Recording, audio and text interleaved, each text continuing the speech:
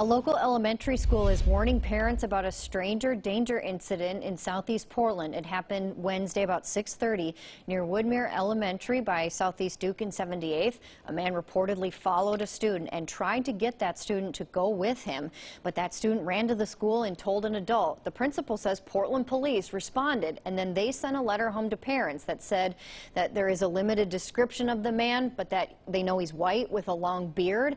Students walking to and from school are now encouraged to use the buddy system, and neighbors are also keeping out an extra eye for anything unusual.